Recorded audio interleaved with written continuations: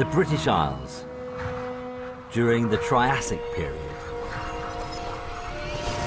A land ruled by prehistoric giants, now long gone. But there is a species that's still here. For over 200 million years, it hasn't changed in size or appearance. These prehistoric beasts are Triops, the oldest creatures on Earth.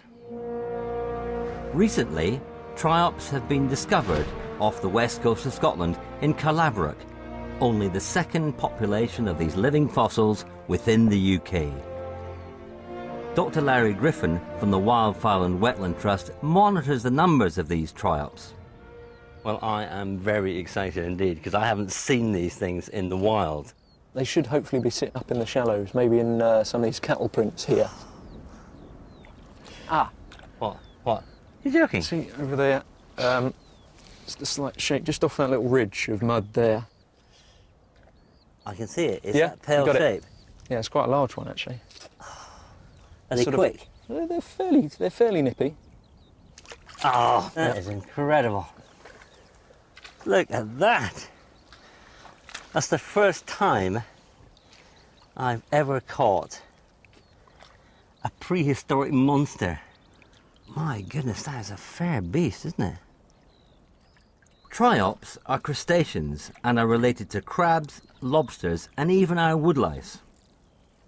With their hard exoskeleton, sensory antennae, and specialised limbs, they feed on anything from dead animal matter to cow dung. And the three eyes, you can see why they're called Triops, because they've got these three little eyes at the front. Two eyes on either side are their actual eyes, and then there's a tiny one right in the middle, which is a single little eye. What is really amazing to me is that, you know, here we are, and we, as a species, evolved only a fifth of a million years ago on the plains of Africa. This thing, 200 million years old. I mean, what a survivor. Yeah, I guess that design is still suited to this sort of habitat. It's quite a simple habitat. There's not a lot of other kind of competitors in there, and there's been no tinkering with it, particularly by evolution. It's stayed as it is.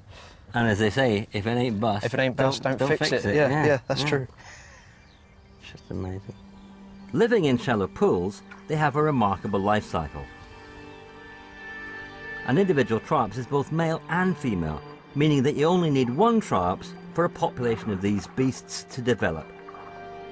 Their eggs can withstand extreme weather conditions and even lie dormant in the mud for over 10 years, waiting for the conditions to be just right.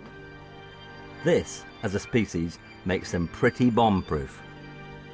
It does look prehistoric, it really does. Larry has been able to learn more about the specialised existence that Triops lead using captive populations. Right, now, you've got some here which have been growing up. Yeah, these guys are, what, week to 10 days old? So very small, really. They are amazing to watch, aren't they? Larry is also hoping to find undiscovered Triops populations in other parts of the UK. What we wanted to try and establish is really getting to the bottom of whether they are more prevalent across the country, whether they have actually got a wider distribution than we're currently seeing at these two disparate points, 400 miles apart, basically. And so you're hoping that it isn't simply a site in Scotland and a site in Hampshire, that there are little sites all over England and Wales and Scotland? That's it, yes. We'd really like to get a firmer hand on whether there really are a few more little relic populations that haven't been found yet. So it'd be quite easy to overlook them, it really would. So the next time you're out walking in a field that looks like this, keep your eyes peeled in the puddles and pools, because you might have just walked past the UK's only living fossil.